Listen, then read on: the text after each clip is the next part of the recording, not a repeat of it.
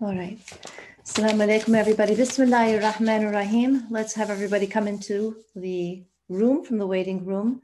My name is Susan Labdi. I am a member of the ISNA Planning Committee, also a ISNA board member. And my introduction to the topic of mindfulness, you have Brother Wadud and myself slated as your presenters.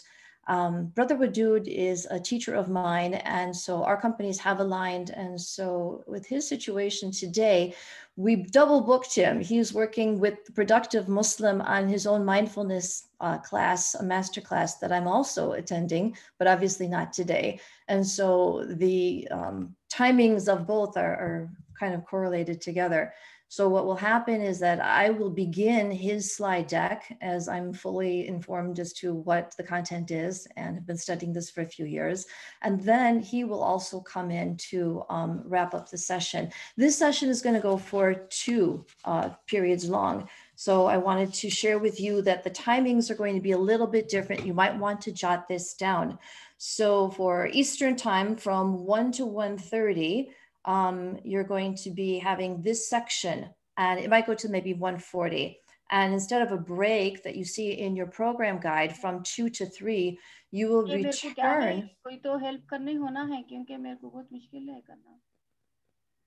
You will return at 2:30, and you will go until 4 o'clock. If you're on Central Time, the timing is going from 12 o'clock until 12:30, and you will return at 1:30 and go until 3 o'clock.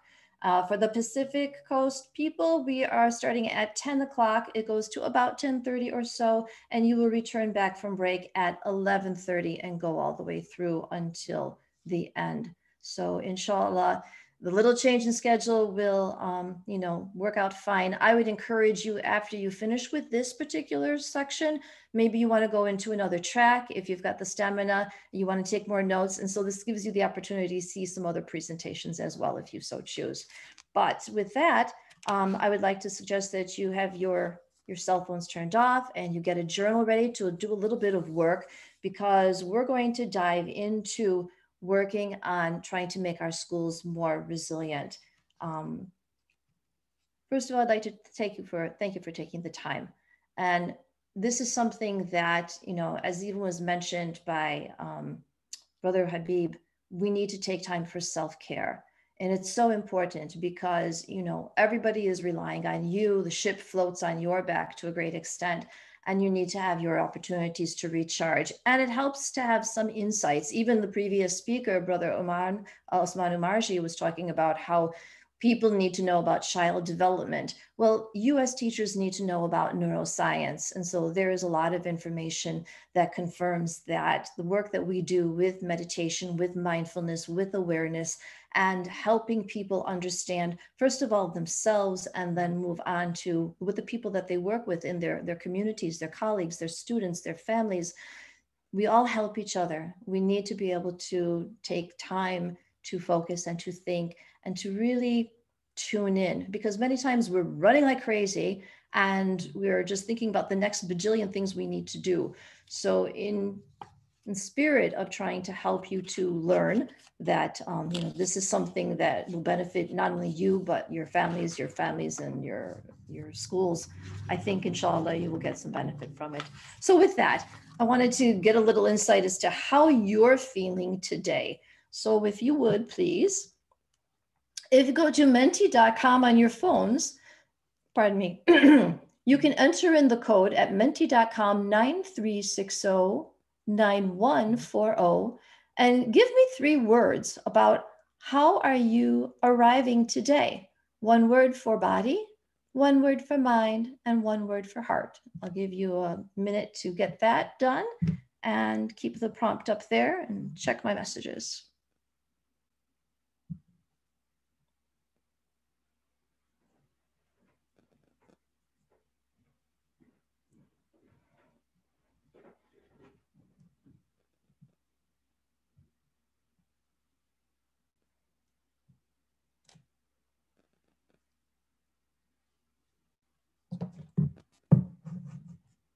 Okay, we're wearing many hats today.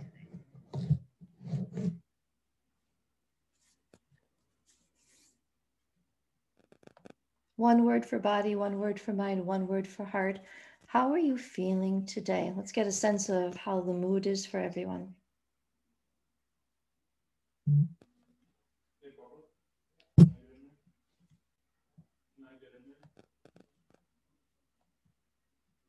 And take a peek to see what we have for our results.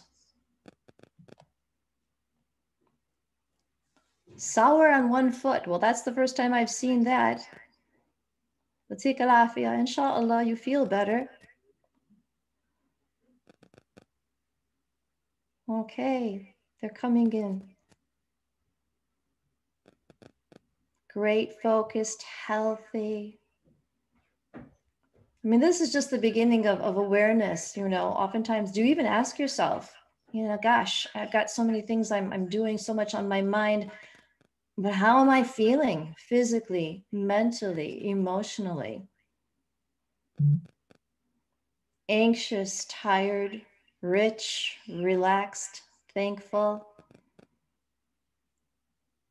having ease, open, excited, happy. Alhamdulillah, a lot of positivity. That's wonderful. Okay.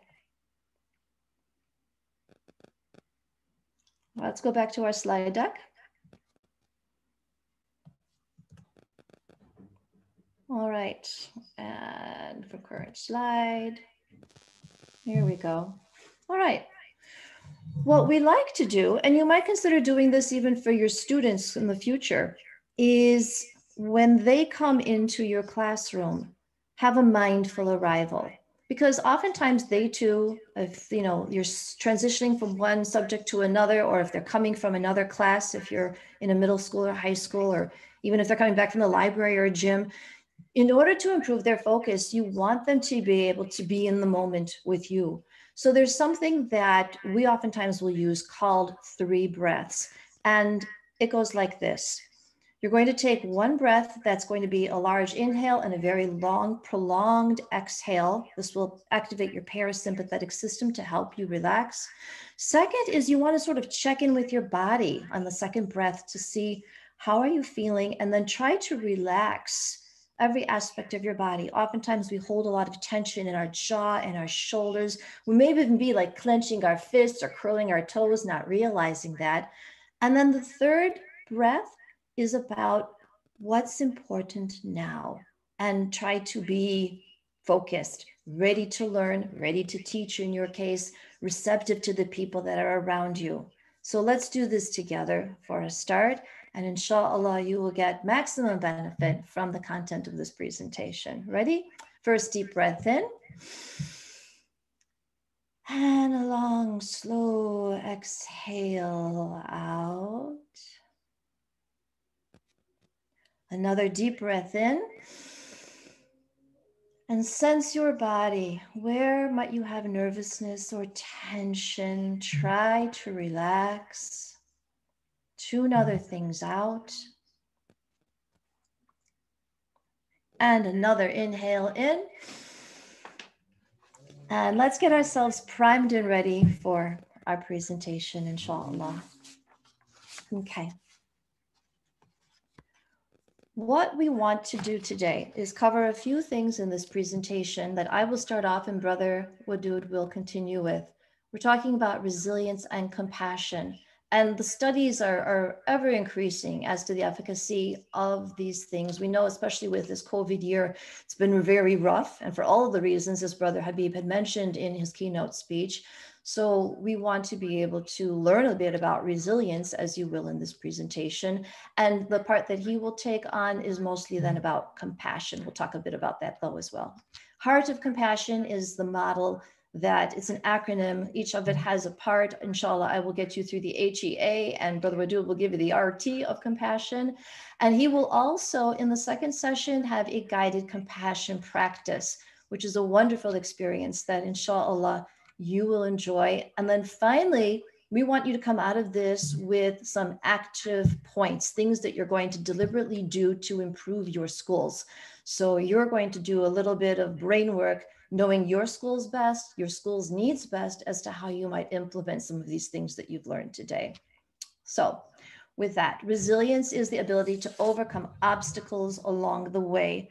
along the way for a good working definition, is an ability to recover from or adjust easily to misfortune or change. Again, an ability to recover from or adjust easily to misfortune or change. And it's something that can be taught, and it has three main parts. So you might want to take some notes. All right. The first part of resilience is the sense of inner calm. And, we get our inner calm, I think, mostly from our relationship with Allah and also by practicing calm, because what you practice grows stronger. So if you're a person that is, constantly looking at things from a negative perspective, or if you're grumbling and griping a lot, we have to be careful, because in our brains, the way that we are structured, the more you emphasize something, the more it becomes ingrained. So if you're more of an optimist, a positive person, a happy person, an energetic person, these are the traits that you actually instill. And it's not to say that you can't change them, but it might take some effort. So when we do our prayer, when we see tumult on chaos or around us and we're able to practice calm, we become stronger in being able to achieve calm. That's number one, inner calm. Number two will be emotional resilience. And that's basically to know that our successes and our failures can yield strong emotions. So if you would, write in the chat. I want to see if I could pick up the chat from even my phone that I'm having running concurrently with, again, my echo in my ear here, about how you feel when you've had a failure. Try to empathize, try to think about how it is that you feel when you have a failure, and pop that, if you would, into the chat. And I'll see if I can monitor, hopefully, that. How do you feel when you've had a failure?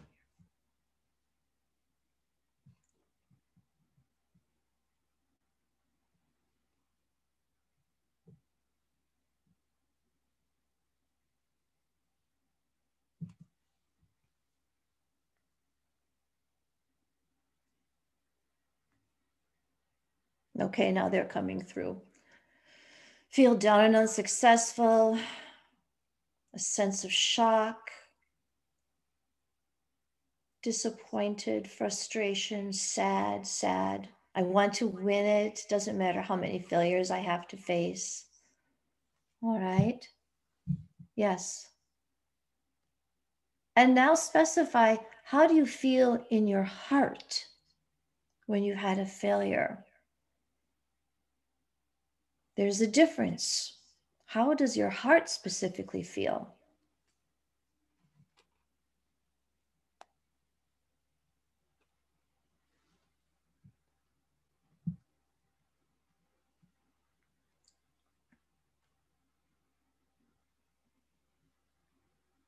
Okay. We're talking about when you've had a failure, how does your heart feel? Down, but trust Allah subhanahu will fix it. Unsettled, has big pump. Okay. Next, how does your stomach feel? Is there a difference? How might your stomach feel? And do you ever really check in with yourself? If you're mindful, you watch for your physiological cues to tip you off as to what might be going on. Or, sometimes we don't realize that that we're running like crazy until our bodies tell us we're exhausted, right? So what is it that you might feel in your stomach? No feeling in the stomach upset. Initially, my stomach had a weird feeling. Yeah, we've all had failures, right? So we can relate. And when the people around us have failures, we also can feel with them because we've been there, right? All right. Now, consider if you had a friend in the same scenario, what would you tell them? You don't have to write this in the chat, but just think about, you have your own experience, but if you had a friend that had that same experience, what is it that you might tell them?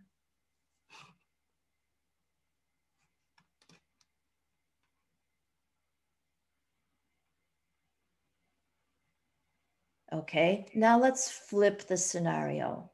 let's say that you've had a success.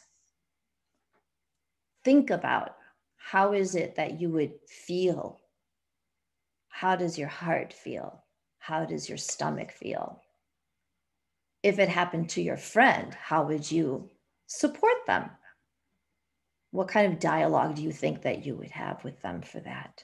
This is emotional resilience. It's sort of when you become a good friend to yourself. This will be part of the compassion that you will learn later. So the next part, the third part, is a cognitive resilience. And this is your explanatory style of like interpreting your setbacks. So a part of that might be that you need to take a step back and somewhat disassociate from a bad experience. And we find that people fall into two categories. You've got people who are more of the pessimists, and then you have people that are more of the optimists. And the pessimist is going to say, oh, I'm no good. I'm never going to be able to be good at something or win at something or accomplish something. That lack of a growth mindset, right? That's the pessimist. But the people who are more resilient are tending to be optimists. And they may say, well, that's unfortunate, but what can I do to improve? Things happen, but they don't define themselves necessarily by that negative experience or by that failure. So it's good to understand your three main points of resilience: inner calm, emotional resilience, and a cognitive resilience is basically reflecting on how you're going to think about something. And that makes all the difference in the world. So again, here's your definition for resilience. All right. Now, I want you to take a look at this. And again, in the chat, share with me, this past year, what changes did you experience as a school community? Do the first question first only, please. What changes did you experience as a school community?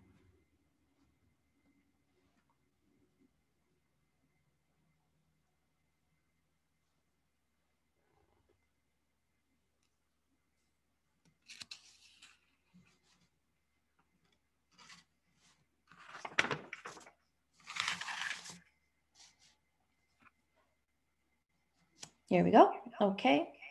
Total disconnect from staff, deeper connection with students. Got isolated from one another and working through Zoom only. Yeah, it's different, isn't it? What changes did you experience as a school community?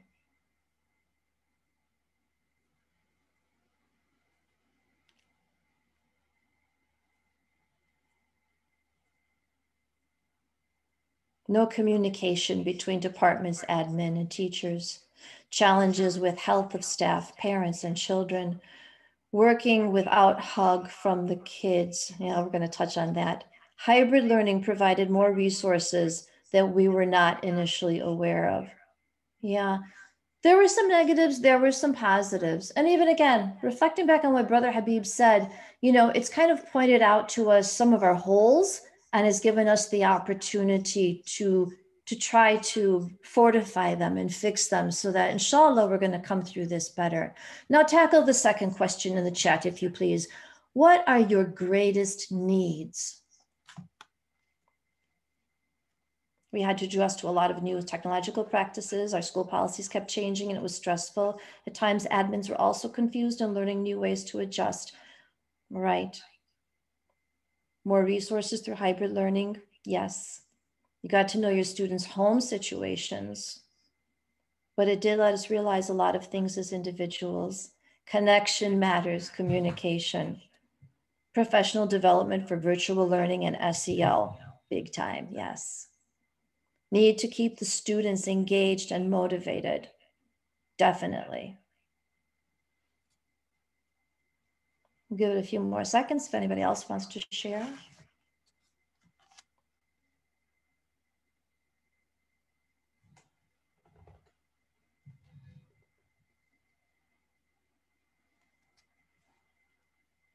We need to keep students engaged, and teachers need more professional development on the new technology. Yes. Thank you. Thank you for those insights. It's helpful for us. All right, let's take it down to the next slide. Compassion is a well-being strategy that prevents burnout. So your focus is on the other with compassion rather than on yourself, and it's really about service. I'll give you a definition of compassion. It's the capacity to be attentive to the experience of others, to wish the best for others, and to sense what will truly serve. So this is your official definition of compassion: the capacity to be attentive to the experience of others, to wish the best for others, and to sense what will truly serve. You feel a lot of heart even just in that definition. But many people, talking about heart, confuse compassion with empathy. Now, empathy is that you empathize, you basically can feel the experience of the other. But compassion takes it a step further. It is empathy plus an action, which Brother Wadud will also review later with you. But it's really about taking an active, positive kindness, sort of, I wish them well at the very least. If you can't actively do something, the very least you can do as part of compassion is to make dua for someone, wish them well, and let them know that you're there for them. So as it turns out, they've done some studies on compassion, and one in particular noted that the participants who practiced compassion, actively, deliberately practiced compassion, were definitely more mindful and had an increase in their happiness, whereas others that did not found themselves to be stricken by more worry and or emotional suppression. A Quranic reference is about how Allah instructed the Prophet ﷺ to be compassionate, and it comes to us from Surah Ali Imran, and here is the English translation.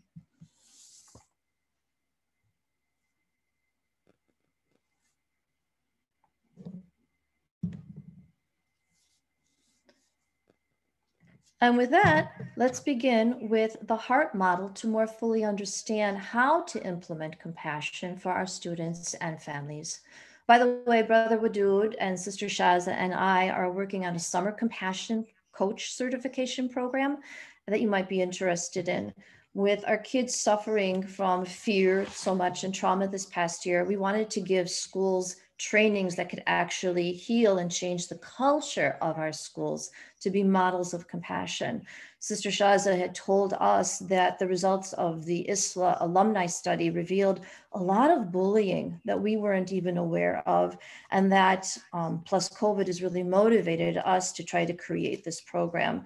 So please ask Brother Wadud about it when you see him later on this afternoon. And also I wanted to review, for those of you who have come in late, the break schedule that we're going to have, as he is with the Productive Muslim Mindfulness course right now in session. That's why I'm taking over for the first part of this.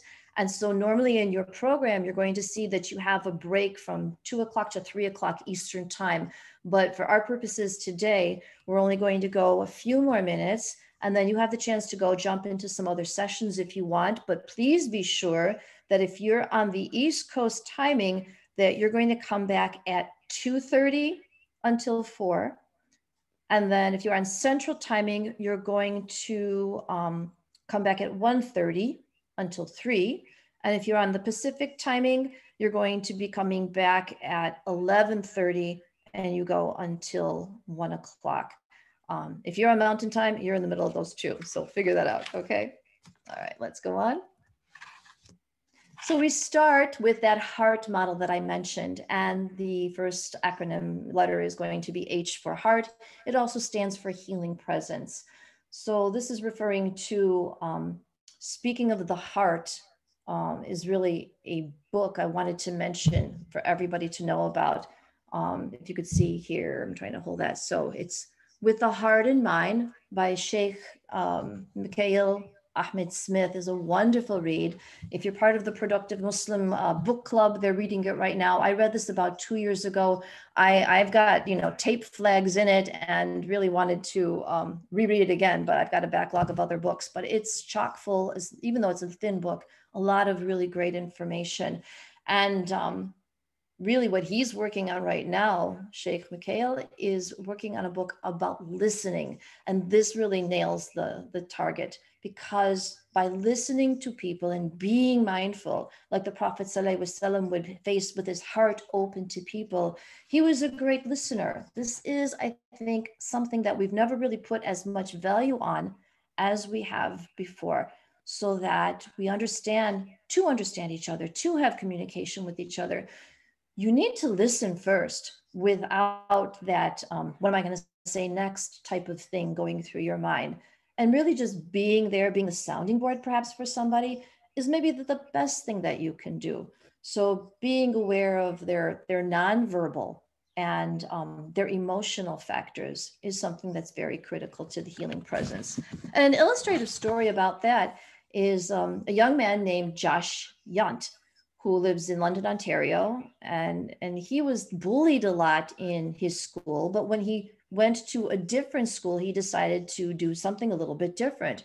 When he transferred schools, he started opening the doors for his classmates. And the funny thing is that just the mere action of opening a door and being there consistently every day, people got to know him. People started to like him. He would just say good morning to people and nothing more than that. And he found that it was so powerful that he wrote, me opening a door is more than a physical act. It's about putting yourself out there and getting to know people, making them feel comfortable, making them feel welcome. So as teachers, as administrators, something as simple as just being seen, saying good morning, being pleasant, maybe you've not calculated the value of it, but it is very significant. And it gives people hope. When a day would come that he might be absent, people genuinely missed him. So my question to you, and you might want to jot this down in your own journal, is how do you communicate that you care to your students, to your colleagues? And what is it about your presence that lets them know? And then finally, what might you do to show that you care? So take a minute to reflect on that and jot something down. Perhaps there's something more that you can do, especially with the changing paradigm of how we teach. What can you do?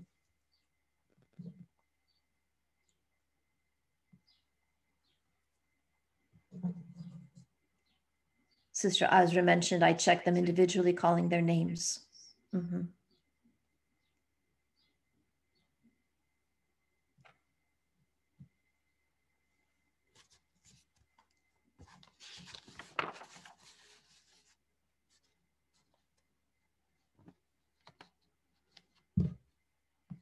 Okay, let's move on.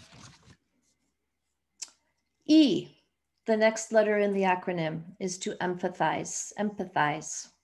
Feeling with what they are feeling, connecting with others, being in the same boat as them. And it's to be saying okay to them that they're feeling what they're feeling, whatever it might be, so that they're not feeling alone, and to help them in working with their emotions. And sometimes when emotions become very intense, there are strategies, mindfulness strategies that you can implement that will help people to sort of release the emotions and look at them perhaps from an outsider's perspective and make a judgment on how they want to contend with what those emotions are. There was a research study that was done by Zufiano in 2017 in Switzerland, and the study was done to really better understand the co-development of sympathy and aggression in children ages 6 to 12. And it was found that children that have an underdeveloped sense of sympathy for others tended to elicit increased levels of aggression, pointing to the fact that bullying occurs when children do not have the cognitive or empathetic ability to better understand the perspective of others. And understanding the perspective of others is an ongoing thing. It does not happen more fully until a bit later in life. So as adolescents are developing, you want to be able to highlight for them, reflect, or have them reflect more on, how do you think that person feels? If you're working through a novel, how did you think that character felt? What prompted this action? What perhaps contributed to some event, that happened to somebody else? Try to get them to be in touch with feeling. And I think these days, many people have sort of subjugated, put their feelings under the ground so that they don't feel so deeply, so suffering intensely. But one of the things that's important to know is that in Islam, we want to keep our hearts soft. So, lest anybody wishes to have a heart of stone because life seems like it's unbearable, is not the request. That's not the dua we want to make. We really want to be able to be sure that we keep our hearts soft. And in practicing mindfulness, we find that the amygdala, the part of our brain that sort of will engage with that emotion, decide if this is something to fear or something to welcome, it's a little bit less reactive in people who practice mindfulness. They're able to separate and not go into that flight or fight mode as easily when they've developed their capacity to do mindfulness. And oftentimes that is through meditation. I have a short video to share with you, I think you will like, that inshallah it will play. Let's see if we can get this to kick in.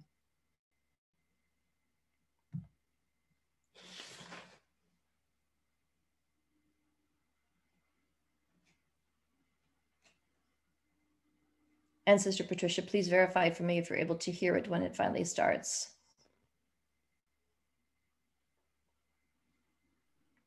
Okay.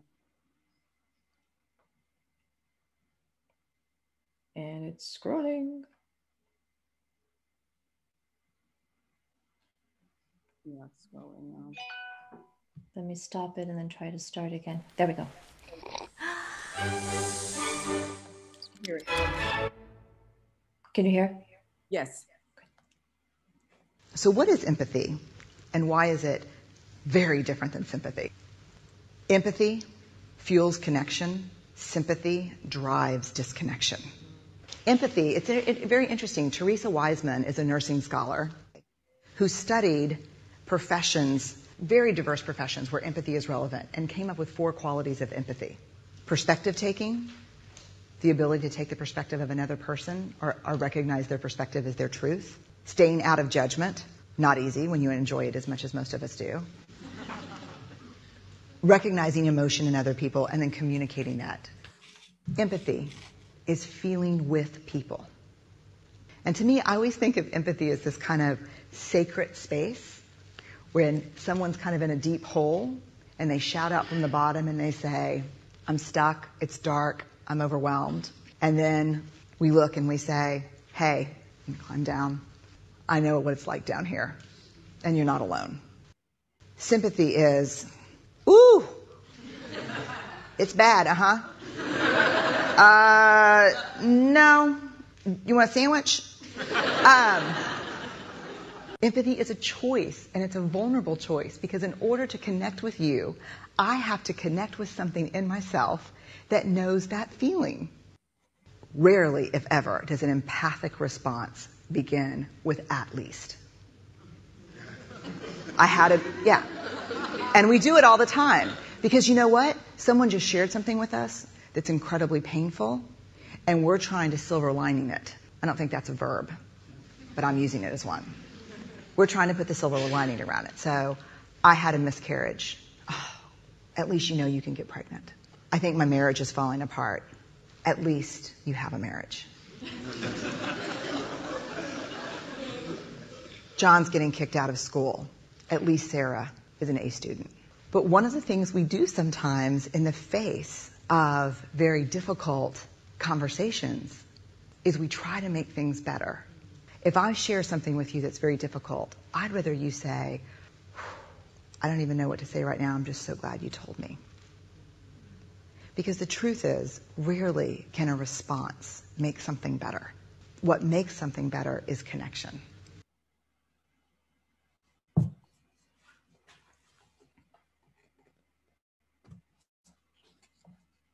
Is that not true?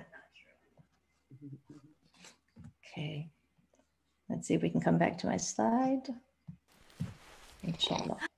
There we go. Yeah, I'm really happy that, I mean, there was a great role model to, like, when somebody lays a bomb on you, something really heavy, and you don't know what to say, it's really great to just say, wow, I really don't know what to say, but, you know, I'm here for you if there's anything that I can do, because it's rough, you know, and they don't necessarily need to hear an answer other than just to know that you're there for them. So our Prophet ﷺ had his share of difficulties. And I know all of us do, our students do, their families do. But I also know that when we're spread thin, then, you know, having the bandwidth to take care of the weaker, the needy ones, it's really exhausting at times. And so that's why our own self-care is vitally important, so that we can have the capacity with Allah's help to help them. And as we see here, the reward for doing it is so great. So that's why my own work is now devoted to working on studying and creating courses for stress reduction. And I've posted my first mini course, and it's at susanlabadie.com if you're interested. And I think that, you know, we want to make sure that we take care of ourselves. It's that old put your oxygen mask on first thing so that you're able to help other people as well. And then finally, in this part of the segment of the presentation, we're going to look at affirmation. And this is basically to acknowledge the power that you have to light up the room, cheer each other up, be a positive person, give attention to people, have some quality time together. Really, for everybody in our lives, we want to give them some type of affirmation. And with that, 2 more slides to share with you. Hugs do go a long way. I know we can't always hug necessarily, but there was a study, so maybe even the people in your own family, by author and family therapist Virginia Satter. She said, we need 4 hugs a day for survival, we need 8 hugs a day for maintenance, and we need 12 hugs a day for growth. In a gender appropriate and Islamic way, we also have the beautiful prophetic examples of shaking hands, having the heart on the chest and making dua, and not letting go of the hand if you are holding someone's hand, and hugging and kissing our own children. Brain research tells us that oxytocin, which is the feel-good chemical, is released into the body only after physical contact lasting about 8 seconds. And I think we don't usually keep our hugs going as long, but if somebody's ever hugged you for a good long time, don't you certainly feel it more deeply? So try to extend those hugs. And babies and young children also have not evolved to be able to manage stress and upset on their own. Dr. Lucy Brown Wright, pediatric neurodevelopmental psychologist, who's written The Child and Family Practice, and she writes that through having regular positive interactions that encompass gentle soothing and cuddling when the child is upset, the parent is later rewarded with an older child and adult who is able to regulate their own emotions, but also they enjoy a secure and trusting relationship with their parent, even in times of stress. That reflects back again on what Brother Osman Umarji talked about, having a very solid parent-child relationship. And personally, I'm taking care of my now 2-year-old grandson, and he's at the stage where he's starting to get upset and have tantrums because he can't express what he wants us to know. And sometimes if I'm not understanding him, the best thing I found that I can do is just kind of put him on my lap and just give him a good, long, snuggly hug. And it does calm him down. So I think we've got something to learn from that. So if you're in doubt, try it out on a toddler. The Prophet, peace and blessings be upon him, used to embrace the worst of people with a cheerful face and kind words and soften their hearts. He used to embrace me with a cheerful face and kind words until I thought that I was the best of people. So this reminds me that yet sometimes some people can be very hard to love, but we have to keep this in mind. You need to share your love and care with everybody, even those people that sometimes can really drive you up a tree. And lastly, there was a study that was done, This is really about self-efficacy by Dr. Emmy Werner, who began a study in 1955 that would last more than 40 years. When she and her colleagues followed every child born that year on the Hawaiian island of Kauai, there were about 700 of them. They found that in that place, it was not really set up, for tourism. There was not a lot of money. It was really not a privileged place at all. It was rather poor. And the children were raised in poverty, unstable families, and the mothers never got a high school diploma at that time back there. But what happened, by the age of 40, she found that a third of the group was competent and confident and caring. They defied the odds. They were all employed and they had very stable lives. And what was surprising, the differentiating factor that made these students seemingly successful is that they had a sense of resilience. They had a sense of an internal locus of control. They believed in themselves, not in their circumstances, but that they believed that they were in the driver's seat, and that made all the difference in the world. So I think the lesson to be learned here is no matter what the circumstances, we have to keep a positive outlook, a growth mindset, and people believing that, of course, with Allah's help, that what they do can count and can matter. So inshallah, that will be the wrap up for what we have in the first segment today. I hope that inshallah you've enjoyed it and that you will enjoy some of the other tracks for a little bit, but do please make sure that you come back again for when Brother Wadud returns, inshallah, on Eastern time. That will be at, I believe, 2:30 on Central time. That's going to be at 1:30, and on Pacific time, that'll be at 11:30. If there are any questions at this point, I'm happy to take them. Otherwise, you're free to roam, but go ahead and chat openly if you would like to, if there are any questions at this point. Or Sister Patricia, if there were any questions in the chat I've missed, please bring them forward. No, Sue, there weren't any questions while you were talking. There were just comments, but they weren't questions. Well, then thank you so very kindly. I really appreciate you giving the extra time, Sister Patricia. You're heavily scheduled and moderating a lot today, and I'm grateful for that. So thank you kindly. Thank you. Thank you. All right, then. Assalamu alaikum, everyone. Alaikum salam.